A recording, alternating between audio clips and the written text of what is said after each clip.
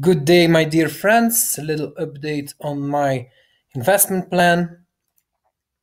Crypto continues to go up and is now at 280 billion for the first time above the trend line of Trulolo. And we are now in overvaluation.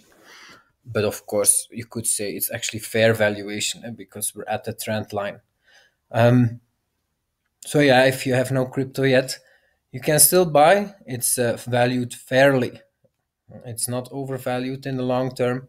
It's also not undervalued anymore, but it's still very fairly valued. So if you have not invested enough or not invested at all, you can still buy. In my case, my exposure continues to go up. If you have invested in crypto in the past, then it just goes up with the market, and your exposure, crypto exposure, goes up automatically. So you don't need to invest anymore. But of course, what about the future? I've always said, like, don't you want to try to correct your mistakes on a correction, but it all depends on how urgent is it. Like, if it's absolutely urgent, if you have no exposure yet, then you need to buy at market. But let's say that you bought only half of what you wanted to buy. Well, that's not urgent at all because you bought half. In my case, for example, I did buy 40%, but I wanted to buy 80% at the bottom. And if that indeed was the bottom, I bought only half. But that's not urgent to be corrected because there are always corrections where you can do that. In my case, though, I am increasing or lowering the price that I'm willing to correct my mistake. Because yes, I bought only half of the crypto that I want, and I do want to buy double. But because this rally is so exceptional to the upside, for anyone who has been analyzing the markets, or just look at my previous video about the bull bear cycle, the white line, the price is deviating so far away from the bull bear cycle that we've never seen this in history. This chart, it's not updated. This white line now goes above the red line, but nowhere do you see a white line going so far away except in 2011. You do see it happen in 2011, but this was the early days. Bitcoin had a market cap of 100 million, not a market cap of 100 billion. That's a very big difference. It's a 100x multiplier. So with larger market caps, you expect less volatility. Yet this is not what we're seeing here. We see the same kind of, basically, deviation from the trend line as we've seen here. And here also it went from minus 50% undervaluation to plus 10%. It's the same story here, from minus 50% undervaluation, and we're now almost at plus 10%. We're at plus 3%. So something similar as 2011 is happening here. What happened there was that it actually did go back to the trend line, the blue line. But since markets were prices were going up a lot in the beginning, that didn't mean that in fiat prices it only went sideways, it didn't collapse. But I do think chances are very high we will go back to the trend line, and that means today that yes, it needs to collapse in fiat prices back to 100 billion valuation. Now we're almost at 300 billion, that's good by 3.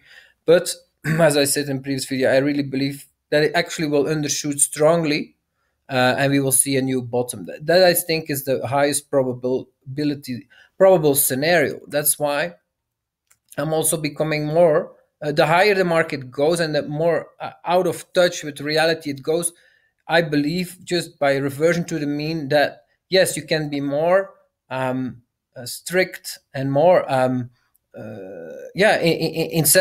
basically you can lower your buy price. It's what, because of reversion to the mean, but also because, well, what happens when you have a market that's out of touch with reality, and prices go higher and higher, even though fundamentals look bad and the market is not ready for a new bull market, as we see today. Fundamentals in adoption are bad, the amount of transactions is not going up the way it should be at the start of a bull market. Sorry, I didn't verify this. It's just a good feeling. But other metrics are that, yeah, the NVTS is not in the green zone, which means that it's undervalued for real compared to the amount of transactions. That's not the case right now. So here you see the chart of throwaway, Bitcoin network momentum, NVTS, and yeah, this should be like valued lowly. The amount of transaction on chain compared to the price of Bitcoin at the beginning of a bull market, it should be cheap. And at the peak, for example, here in 20, I don't have the numbers here. This is 20, the bear market of 2013, 14 and 15. 14 goes down the price, 15 sideways. But NVTS goes down and becomes cheap towards here when the bull market has started. You have the first breakout early 2015, and then it goes sideways for a while. But NVTS becomes very cheap and is relatively cheap. No, this is not the one I wanted to show actually. I don't think this is the right one.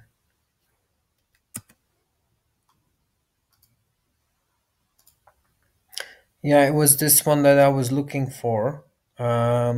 NVTS, but it is the NVT, not the NVTS. But here you can see it's green in the middle. Actually, it's going down over time. During the bear market of 2013, 2013 is a bull market. 2014 is the bear market, and 2015 is a sideways movement. During this sideways movement, when the bottom was in the period after, you see that NVTS goes up a little, down a little, but it's relatively low compared to the bull markets. And even when you have the breakout here, because amount of transactions pick up, NVTS does pick up more than the amount of than the price that goes up. NVTS actually goes down, and actually the Bitcoin becomes relatively cheap. As you can see in the middle down there, it becomes green early 2016 after the breakout. This is totally not happening right now. At the end of we are going up in NVTS, and we are at valuations higher than the bull market. It's very weird. But this is the chart of NVT, which was posted here by Throwaway on May 15th. But the past 2 weeks, he hasn't been posting this one anymore. Maybe the data was wrong on this. So if we go to his most recent posts, this one, it's also interesting because you see the same pattern, just not so extreme. The NVTS, this is called, and you see, yes, we are in very high valuations here. And so we are certainly due for a correction, and not a small correction, a big one. But yeah, the pattern here in 2015 after the breakout is also that the NVTS is low and cheap. On the breakout, it goes up also. So you could say, yeah, okay, so this is like that period. It just goes up, but here it goes up to all-time highs. Here it just it's on a trend down, it shoots up, but it always goes up less and less. And of course, even then you have strong correction. You had like a 40% correction after this breakout move. So that certainly is to come, even if it's a successful breakout. But yeah, as you can see on another chart, we are not here at the low point. We are at an all-time high point, and then the correction is actually not on average 40%, it's on average 70%. It's corrections like this when you're at all-time highs, when you're at red zones here, uh, then you get correction of 70%, and that's the most likely scenario that we're gonna get. Um, Crypto Medius did the calculation here based on the same chart from Throwaway that at current NVTS levels, on average, the correction was 73%. And if we do that from the all-time high, the all-time high was 8,900, and we do not all-time high, but of this rally the past 6 months, 8,900 was all-time high. If we do minus 73%, we get about 2,200. Let me do this here at 2,400 is minus 73 almost. So that's where we would go historically as a correction at 2,400. But that's 73%. But I think that this is not so likely because once we break the low of 3,050, I think momentum will become stronger than going to only 2,400. That's not much deeper than the previous bottom. I do think we will go below 2,000 and so see 1,900 before it goes back up. So if you set your buy orders at 2,000, I think you have a good chance to see them filled. And so that's why I set this at minus 80% undervaluation. Yeah.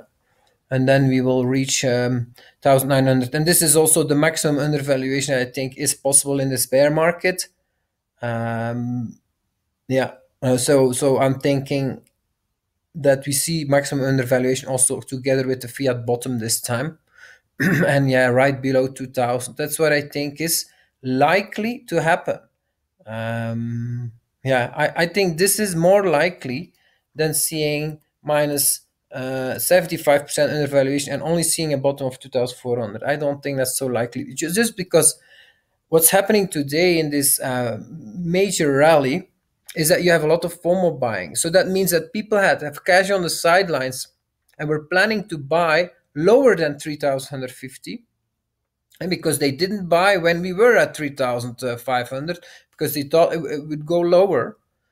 And so many people that did have cash on the sidelines are today, have for the past 6 months, decided to buy back in. And so they don't have cash anymore. And that has caused the price to also pump a lot.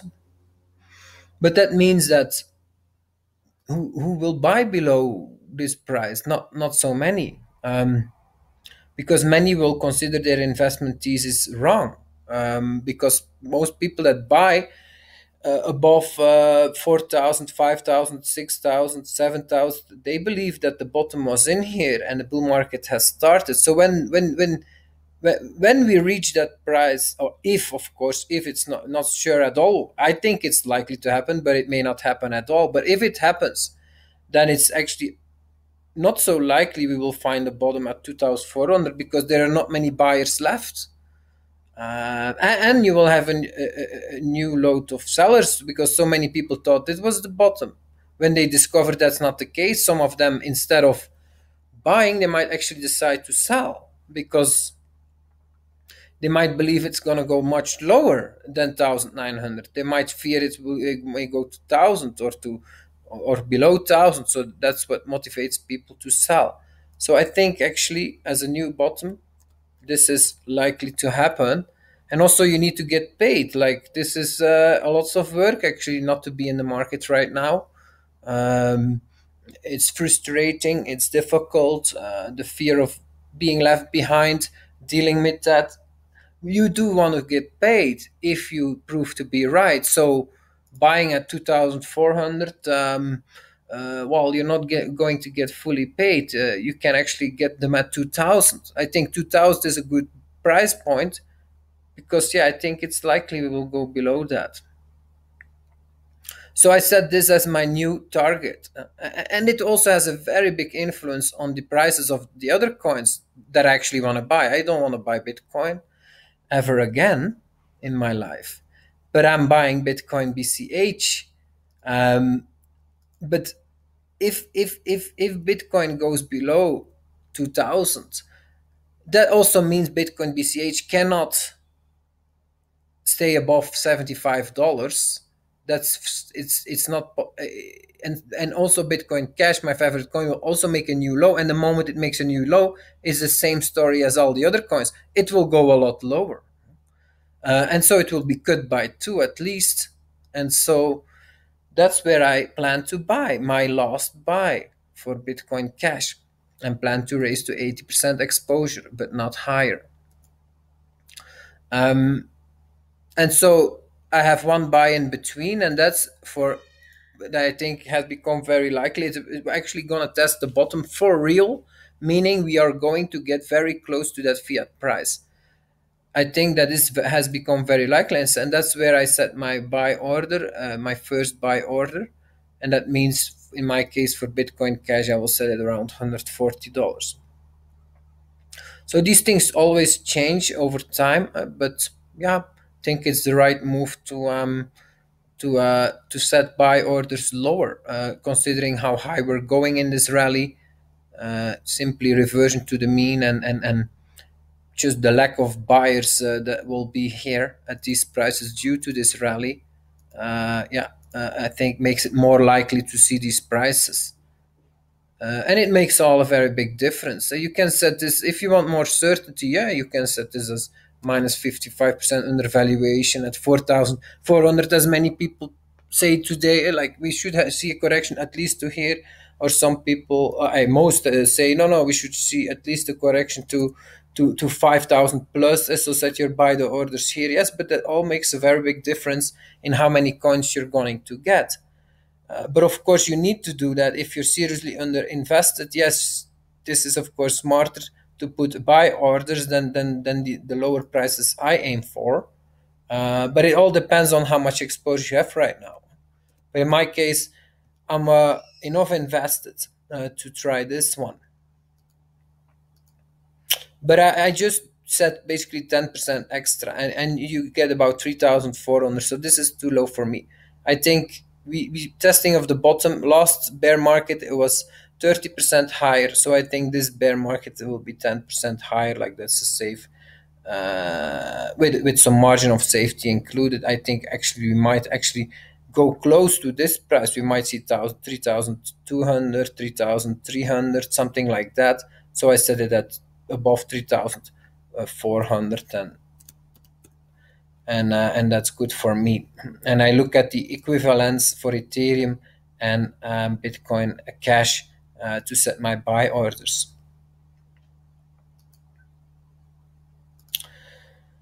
And of course, what also gives me confidence to like set my orders relatively low is that I discovered another great investment, Tesla, and that's very important. That's very helpful that you have an alternative in case it doesn't work out, and it is a great alternative. Currently, the price is $190, but yeah, in this kind of actually the same applies in this kind of um, stocks.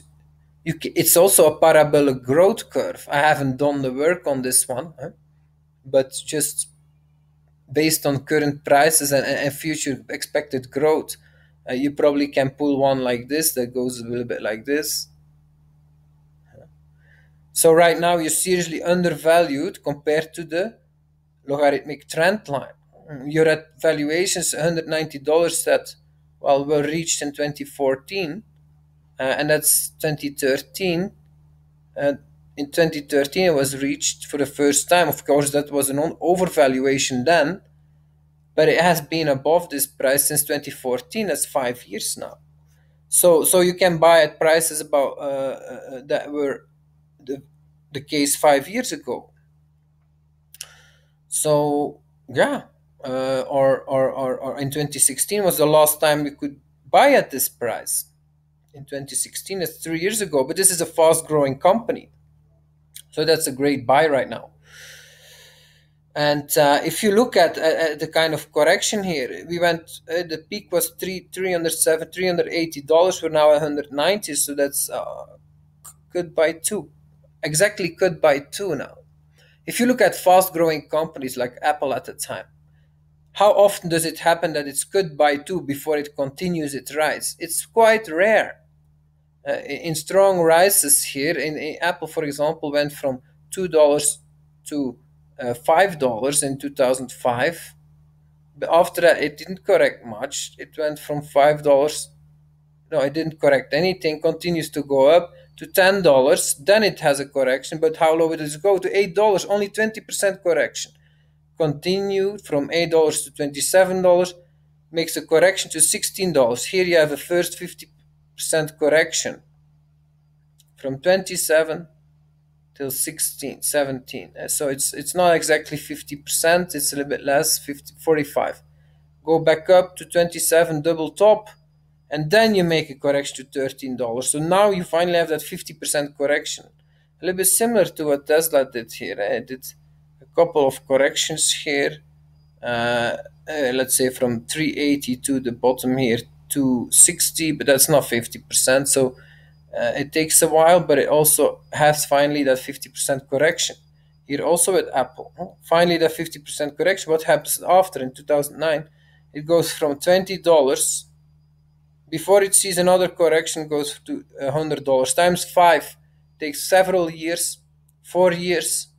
Does times 5 in 4 years, and only then it sees a big correction again.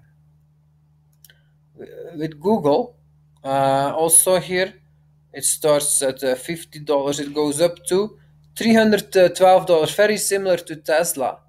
That also started at $20 and went up to $380. Google starts here at $50, also goes up to $350. And then it also sees a correction to $200, here $170, from 330, 350, 250. So you see also cut by two Google here in the beginning. What happens after?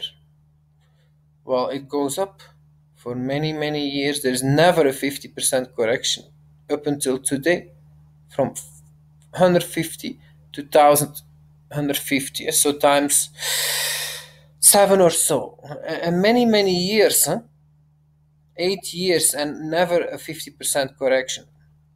So it is very rare for a fast growing company to see a 50% correction. And if it happens, as you can see today, so many people, oh, but you can buy $190, wait for 150 and wait for 100. But that's not wise. There is no historical precedent for fast growing companies that are able to double their sales every year, or gross revenue, to see 50% correction is very rare. So if you have that, take that opportunity, because, well, it's very likely to go away soon, and then it will be up. So odds for Tesla to double in only 1 year is very high. That's exactly what happened with these companies. 150. 1 year later, you're at 300 again here for Google. In only 1 year, from 150 to 300. Not breaching the all-time high, but almost there. For Apple, when it made a big correction, how long did it take? Here. And by the way, for Apple, this happened in the financial crisis of 2008, that it lost 50%. So that was, but how long did it take for it to make it back up? 1 year. 1 year is back to all-time high. So 1 year is most likely where we will see back $380. So you can double your money in 1 year. In the meantime, crypto can actually go to a new low. So it's a very good diversification for the short term and the long term. Because you don't need to sell this after 1 year when you just doubled your money. you can just keep it, because very likely it will not just do that, it will do again times 4 or 5 the next years after from that price. Okay, it's not a sure thing at all that Tesla is the next Google or the next Apple. That might be not the case. It might fail. There is a small chance. But we talk about potential here. Everything might fail. Bitcoin and the whole crypto industry might fail too. But if we look at potential here and we base it on past growth and we extrapolate past growth, then for Tesla, it will reach in 5 years 1,600 per share. We're now at 190. So in 1 year, it's like at 300 again. And in 5 years, we're at 1,600. This is just a price based on past growth. It has grown with 40% per year, Tesla prices, from the start of 2010 when it did an IPO till 2018 when it reached about $350. If you don't count this last correction, if you look at growth from here to here, that's 40% per year. Very likely it will continue to do this for another 5 years, 10 years. Of course, it will also have strong corrections sometimes, but at peak valuations, you will see this 40% compound growth rate come back at peak valuations. And that means that in 5 years, we may reach peak valuation of around 1,600. And then it may correct again, maybe a 50%. So, but this is great to find an alternative investment because it allows you to be also a little bit more demanding for your other investments, the same as it goes with friendships or jobs or girlfriends. If you have alternatives, you can be more demanding of the other ones, and it's a good strategy. And I'm very happy to have found an opportunity here. So the question is then, how much do you invest in Tesla? In my case, well, I have 50% cash. I'm planning to invest about half of it in it at this point in time. So 25%, and the other 25% I keep as buy orders. But my investment strategy stays the same. I plan to be 80% invested. It means I plan to be 70% invested. If we reach these prices, $140 for Bitcoin Cash, if we test the bottom, then yes, I will sell some Tesla to make sure that I'm 70% invested in crypto. And if we continue to go down to new lows, I will sell more Tesla.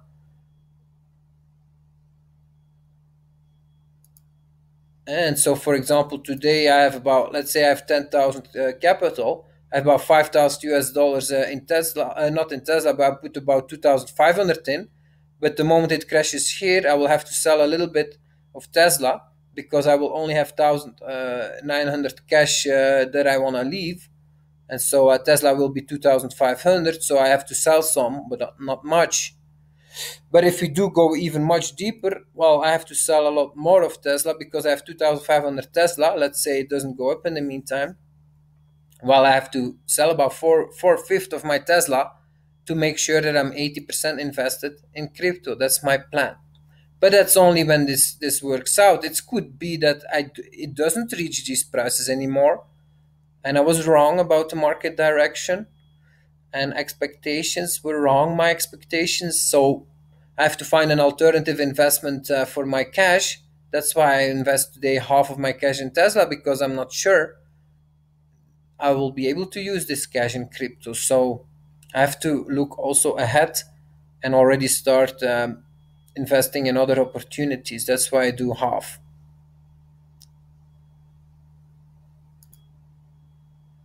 Crypto Media's also made a new updated chart here of the volume on this breakout. And as you can see, the volume is picking up here on this breakout. We get some decent candles, and that's of course good news for the bulls. But how decent are they? Are they comparable to the breakout in 2015? No, you can see that this candle here on the blow off top of the breakout was much higher than any candle before. But you can even see, we're not certainly not there yet. We should see a candle up to here then somewhere. But you can also see that even the volume before on this breakout is much higher than the previous breakouts. But this volume is even much higher than the bull market, when the bull market, when those massive high tops were reached in 2013, and this, when Bitcoin went up from $100 to $1,000, this volume is much lower than the breakout. And look at this volume here compared to when we made the tops here of 20,000 US dollars. These volumes are much higher than these volumes.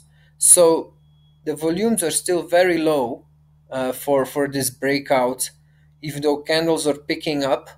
We're not there yet, but the prices have reached breakout prices clearly. We're above 6,000 here. I mean, this is, the price has broken out. So it's very strange. And the only thing I can think of what's happening in this market is that you have just some people with lots of capital that are able to manipulate prices and make it look bullish by buying up with pretty low volume. They're able to buy up coins, and they might like just want to be invested in crypto, and they might not want to manipulate prices, but they just have an urgency to be invested in crypto. That's possible. It might not be bad intended, but it seems that this is not widely supported by the market, at least not if you look at volumes. And so I think it's more like some small a few players with lots of capital that are making these moves happen. And the moment they have enough, the moment they are out of the market, these prices can no longer be supported. That's my guess.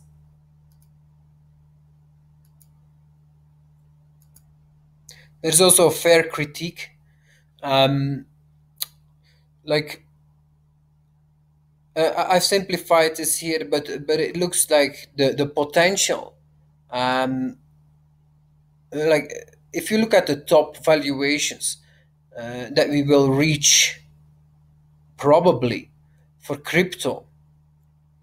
I've played a little bit with the numbers, but I think 500% overvaluation is possible.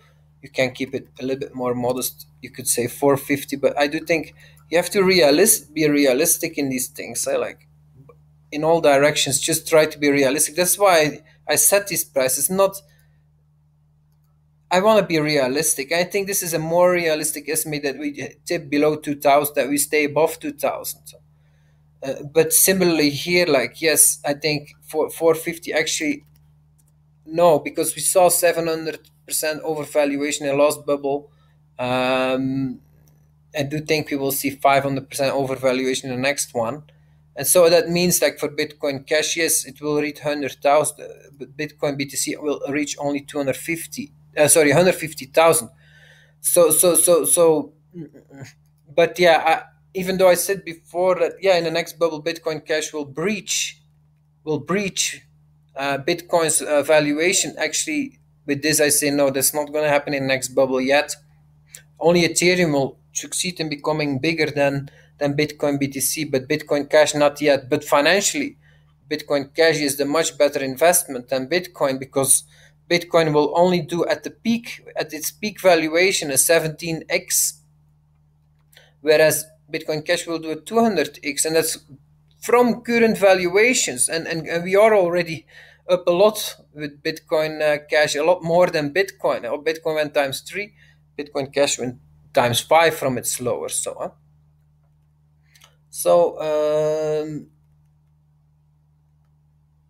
No, times 6 Bitcoin Cash. But from current valuation, this is still by a 10 times better, more than 10 times better investment, Bitcoin Cash. So the risk reward is very, very good for Bitcoin Cash even now. So why do I decide today to invest 25% in Tesla and only 50% in Bitcoin Cash. That does not make sense from a risk reward perspective, because the potential for Tesla is only 20 times, and you can see, like, I think this is a reasonable price. Like, this is, if past growth continues, we will reach this price. But I also set a price that's much higher than this, like 2 times higher. Why? Because bubbles happen, overvaluation happens also in these growth stocks, and you can certainly get double the valuation, or double and a half the valuation I have here, than this at the same time. So that would be serious overvaluation, but that's the same is true for these. They are seriously overvalued. They're peaking out, and after this, they will at least correct 90%. The same is true for a growth stock. But you can see at peak valuations, the potential for a Tesla is 20x from today's valuations. That's the same as just Bitcoin BTC. So that's not a great investment compared to, like, it's 10 times worse. The risk reward is 10 times worse than Bitcoin Cash. So you should have 10 times less invested in Tesla than in Bitcoin BTC at current valuations. So I should be like 90. If I'm 50% in crypto, I should be only 5% in Tesla and the rest cash. But the problem here is, of course, that there's this other rule when you invest, and that is the rule I really like, is, well, only invest when the opportunity is there, not when it's chasing away from you. And yeah, that means that I'm not willing to invest more in this, even though at current valuations, yes, it's still a much better risk reward than Tesla, but I'm not willing to do that. Inversely, even though Tesla is 10 times worse investment than Bitcoin Cash, the opportunity is there right now, and so I do want to invest much more in it than only 1/10 of my Bitcoin Cash investment. Yeah. So, but of course, I keep a very close eye on these things, because when right now the only thing I can do is invest in Tesla. There is just no chance. I can't invest in Bitcoin Cash now. So I have to look at my cash position, not at my total portfolio, but at my cash position, that, and the scenarios, that I missed the train here, and it's gone. So what do I do with my cash? And that's the question.